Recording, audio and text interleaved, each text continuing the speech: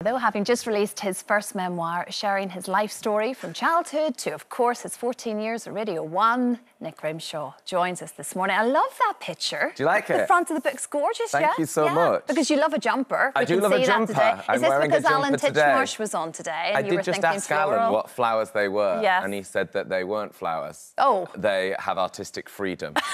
So we were like, what's the name for them? And he was like, they're just drawings. That's okay, we'll take that. But I thought, Alan would know, and he didn't, because they're not real.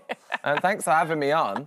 It is an absolute pleasure. The book is called Soft Lad, a term which you have grown to love. Yeah. So the book's all about, I guess, sort of my formative years growing up in Manchester, in Oldham, and at the time when I was growing up in, like, the mid-90s, when I was, like, 10, and you're figuring yourself out and you're about to become a teenager, lad culture was, like, quite big, it was very like lads magazines, and all the lads wanted calendars. Remember, like, the Yorkie advert, and it was like, not for women to eat. That's right. And I remember thinking, like, oh, I can't eat a Yorkie.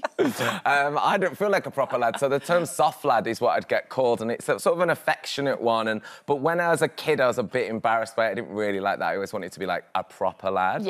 But the book's all about the journey of me realising that softness is what helped me and shaped me and made me good at my job and made me, fall with my family and I love this picture because you mentioned this in the book. I think you write this is the best you've ever looked. I think that's like the fabbiest I've ever looked. Like, look at that look. It's very well put together. Yeah, it's so good. She should be my stylist now. Well, we talk about Eileen, and Eileen, your lovely mum, gets huge mentions throughout the entire book, as does your entire family, in fact. And we really get a sense of how important they were. And I think you sort of find this new sense of love for your family and indeed your friends writing the book, because it allowed you to take that moment to go, what would I kind of do without all of you? Yeah, and like, I didn't know, like, when I was doing... I came to London when I was, like, 23 or something, and did telly and worked at Radio 1, and when I left, it was, like, 14 years later, and I don't think I had time to, like, sit and take stock and think about my life. And when I started writing the book, like, you're forced to do that because you've actually got to write it.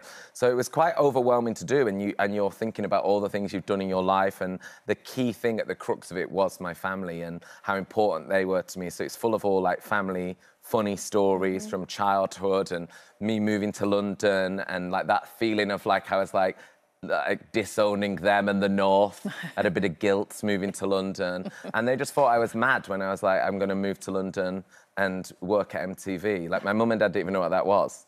Well, we had 4 channels. Again, you mention in the book how the Lorraine programme helped your mum along the celebrity route. If it wasn't for Ross King, your mum wouldn't know who anybody was. She wouldn't know who anyone was. Yeah, no, because when I started doing radio and, like, interviewing people, I'd get excited and I'd tell my dad, and they'd be like, he didn't know who they were. Like, my dad didn't know who Beyonce was when I went to interview Beyonce. He was like, I've never bloody heard of her. And my mum did, because she would watch Lorraine. My mum has the goss from Lorraine. Yeah, that's how it works. Knows. Yeah, she knows. She knew who everyone was. So you took your mum and dad to many's a party.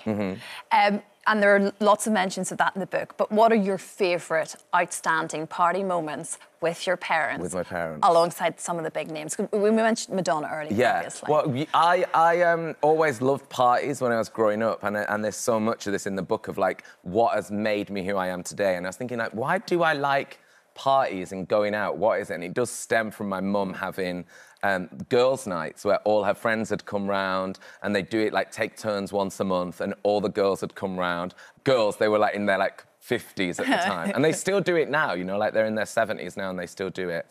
And I just loved that feeling of everyone coming together and having a party. So whenever I went to parties, I'd always invite my mum and dad, and be it my friend's party or my neighbour's party, or once we got invited to Madonna's party, and my mum and dad were in London. There she is, Madonna, not my mum. And they're very similar. And I said to my mum and dad, I said, we should go. And my mum and dad were like, we are not going to a Madonna party. Did your dad know who she was, though? My dad did know who she was, yeah. He was interested. But we were having a pie at the time. We'd gone out for dinner. And my dad was like, you can't rush a pie for Madonna. And then we went to the party and we were really early. And when we got there, he was like, told you we shouldn't rush the pie. And so the chapter's called Pies Over Pop Stars. Pies Over Pop Stars. Yeah, and it's about prioritising pies and your family over the frivolous, silly stuff. Yeah, the stuff that does disappear quite quickly. Yeah. Although he did have an interesting encounter with Lady Gaga, I believe. He did, yeah, because I used to bring them to work because they didn't know what MTV or E4 was. Like, Radio 1, yeah. When I eventually got to Radio 1, like the BBC they got. But, like, they didn't know what I was doing. So when I was doing stuff on E4 with Lady Gaga, my dad was like, you've just said words. So they came to work when I interviewed Lady Gaga, and, yeah, she was really kind to them and was like, come in my dressing room, come and hang out in here. And it was just quite funny, like, seeing Gaga in, like, basically, like, little knickers and little PVC on her nipples. And my mum and dad, like, two, like, pensioners from Oldham, like, hiya, love. And, yeah, she did say to my dad, like, is everything covered up here? Is everything all right? And my dad was like, yeah, you're all right, love. You're all right. And he referred to her for the rest of the time as my mate Gaga. Oh, so if she was on, like, Graham Norton or Jonathan Ross, he'd be like, my mate Gaga's on. Yeah. And to be fair to her, she'd always ask after my mum and dad as well. That's so lovely. Yeah. And I know, look, I know you sadly lost your dad in 2016, and you touch on that in the book, because, like we said, there's a lot of love in there, but it is about loss, and it's your life story and, the person you have now become because of all of that put together. Yeah. And Radio 1, of course, we touched on 14 years, and it was your choice, really. You got to a point you thought, I'm leaving before the party. Yeah. Finishes. For once, you wanted to be the one to leave early. Yeah, you know, people say that. They're like, it's good to leave a party before it ends. Absolutely. I don't know what that is, like, but yeah, no. yeah. But yeah, by the way, this picture, look at this. That picture, I just want to say, was in lockdown when I was going to work in a tracksuit, and I love that you've been like, let's put it on ITV. But yeah, no, I had the time of my life there. I really, really loved it, and it's all I wanted to do since I was a little kid. And like, I was obsessed with listening to the radio and Radio 1 breakfast show in the morning.